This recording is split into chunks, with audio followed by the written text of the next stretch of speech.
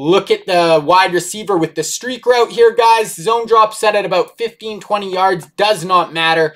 Absolutely massive hole against cover 2, guys.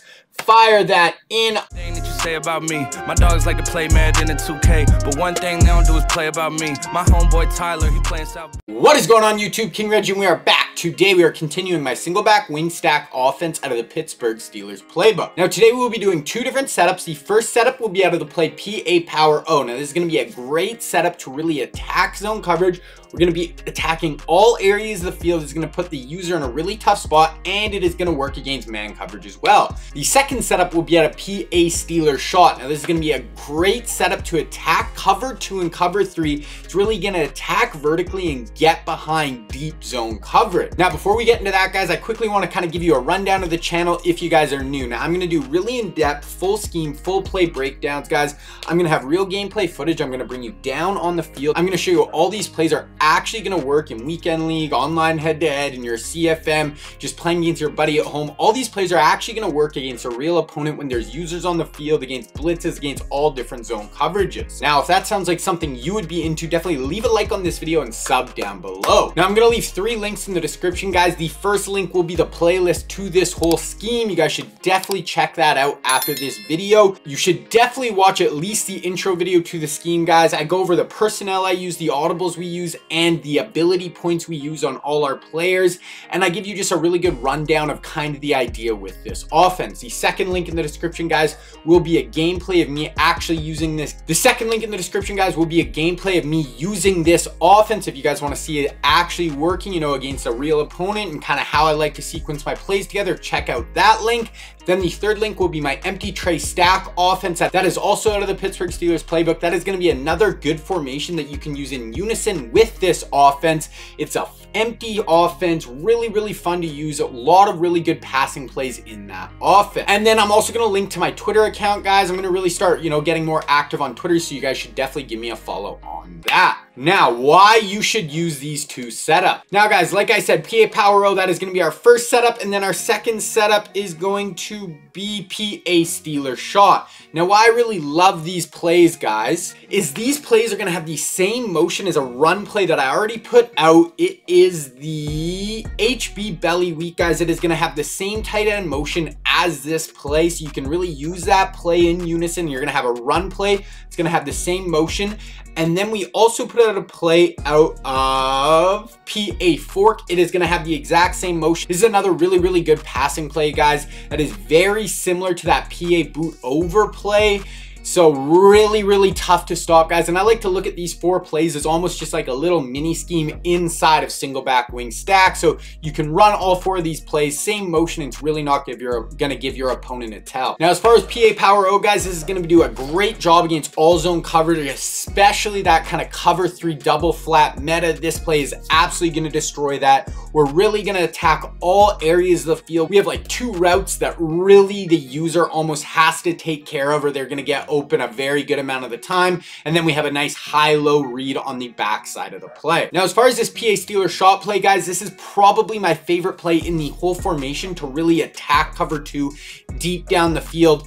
This will get open basically every single time against cover 2 as long as you have time in the pocket. So really, you could, if someone's spamming cover 2 against you, you can call this play basically every time and get huge chunk yardage. And then also, if they are deep having their cornerbacks to take away our cover 3, you know, 1 play touchdowns, then this play will get behind zone coverage and do a really good job of attacking cover 3 as well.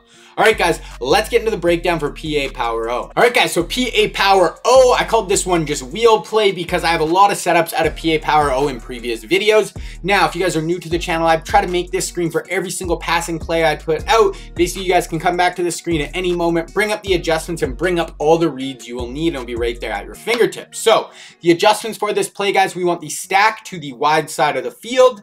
Then we want to take our running back and we just want to put him on a wheel route. We want to take the back of stack receiver and we just want to put him on an out route. And then we want to take the outside tight end and we want to drag, put him on a drag, and then motion him across the field. Once he actually stops and settles beside the tackle, then we can snap the ball. Now, reads, guys, versus zone. We want to look to the wheel route out of the backfield. This is always going to be our first read. If the user doesn't jump to it, or if the yellow zone drops back with the post, then we just want to throw this wheel route to the sideline, guys. This out route from our back of stack receiver is going to pull the hard flat out. We're going to have a really nice alley for this wheel route, and if the user doesn't play it, we can basically throw this every time. Now, if the user jumps down to that wheel, we have this really nice post route that comes in behind, you know, the yellow zones and the user, guys. That these two routes in unison are really, really tough to stop. And then if we look to the backside, guys, we just have a really nice high-low. So look to the short side of the field. If there's no hard flats, we're just going to throw the drag to the tight end.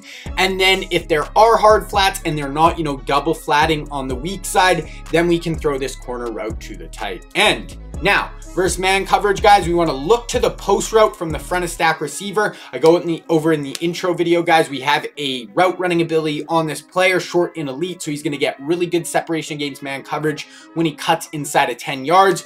This route, you will see we get super quick and easy separation against man coverage.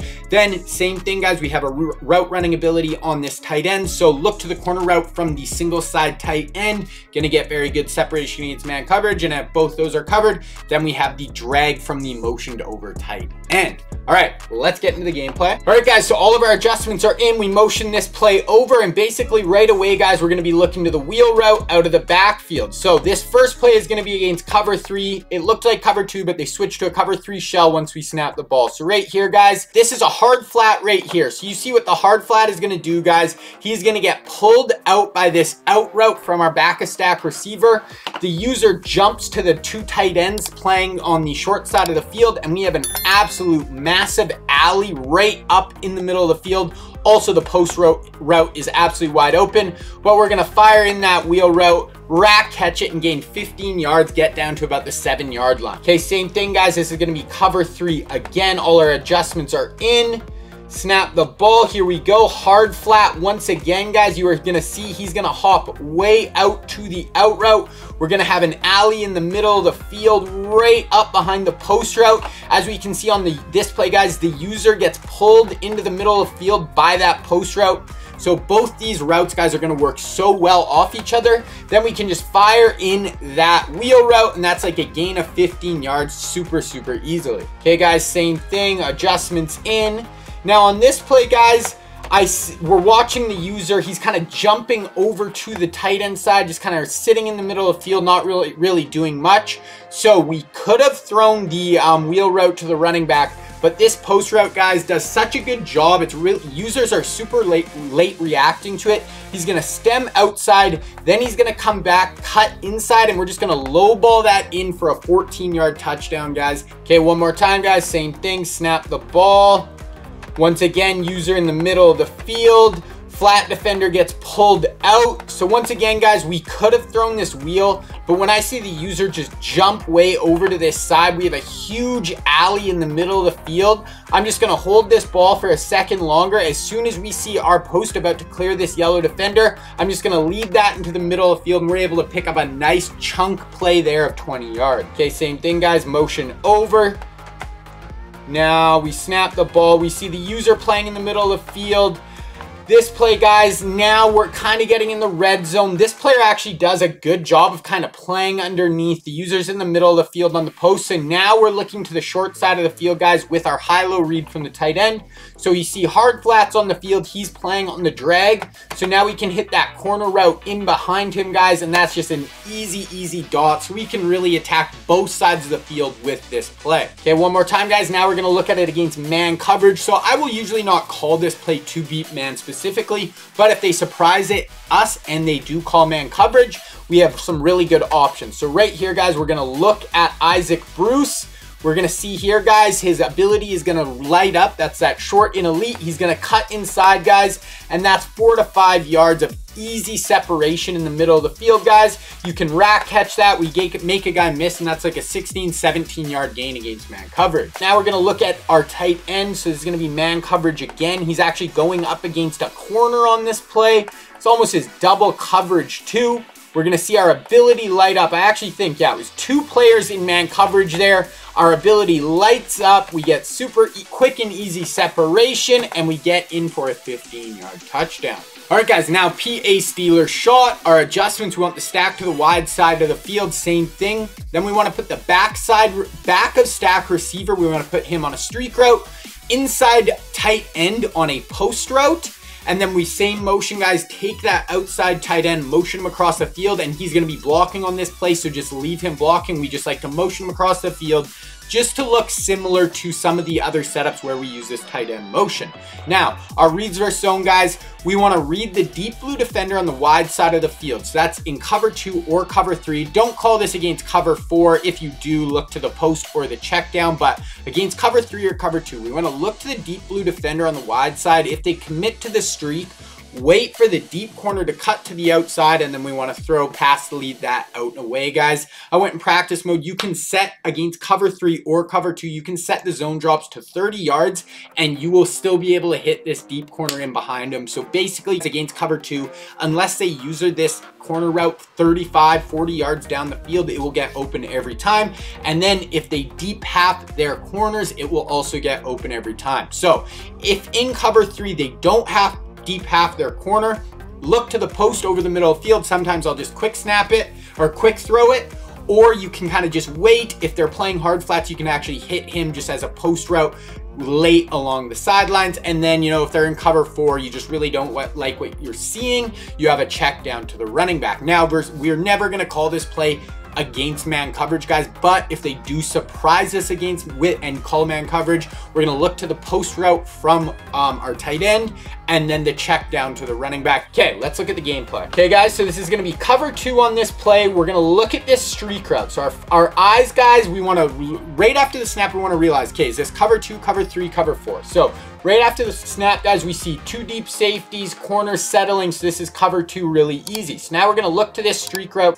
Look at the cover 2 player safety, guys. He's going to hold in the middle of the field on this streak route, and this player just has an absolutely just massive hole along the sidelines. The user even sees it, but there is no way a user is going to be able to make a play on this route against cover 2. That's like 45 yards down the field. It does not matter their zone drops. You will be able to beat cover 2 basically every single time as long as you have time in the pocket. So right after the snap, once again, we see cover 2. So deep safety, corner kind of settling. We're thinking cover 2 right away. Tight end leaving into block. We want that extra time. Look at the wide receiver with the streak route here, guys. Zone drop set at about 15, 20 yards. Does not matter. Absolutely massive hole against cover 2, guys. Fire that in our toe. It might have been out of bounds there. We might have been in, but basically the concept against cover 2, you are going to absolutely destroy it. Okay, now, guys, snap the ball. Here we see the safety come in the box, corner drop back, safety in the middle of the field, corner. So now we see cover 3. So when we see cover 3, guys, now our eyes are going to go to the outside deep blue defender here, and we want to see this player. So if they deep half their corners to stop those one-play touchdowns, we are going to see him commit to this streak, and he's going to run up the field with him. As soon as we see that, guys, we know, okay, he deep halved his corner. Now look at the zone drop here, guys. That's like 25 yards. It does not matter against cover 3.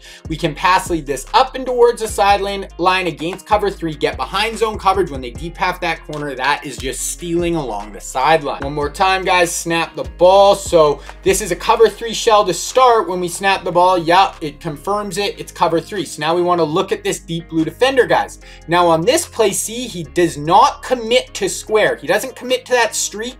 He kind of plays in between the two of them. So now our eyes are coming off that, you know, that deep corner, guys. Now we're going to this post in the middle of the field. This is what I was talking about. If they're playing hard flats, now we can wait for this player to clear, come in along the sideline, fire that in. That's a nice, you know, mid-range option if they're playing hard flats and, you know, they kind of catch us off guard and they don't really call what we think they were going to call. All right, guys, that is it for my single back wing stack offense. I'm really excited with this offense, guys. I think it just gives you a ton of variation, a ton of options, ways to beat every single zone coverage, every man coverage, 2 really good run plays, a bunch of motions, basically different formations inside the formation. So I really hope you guys liked this offense. I think it's super unique, way different than most, you know, people you see running online.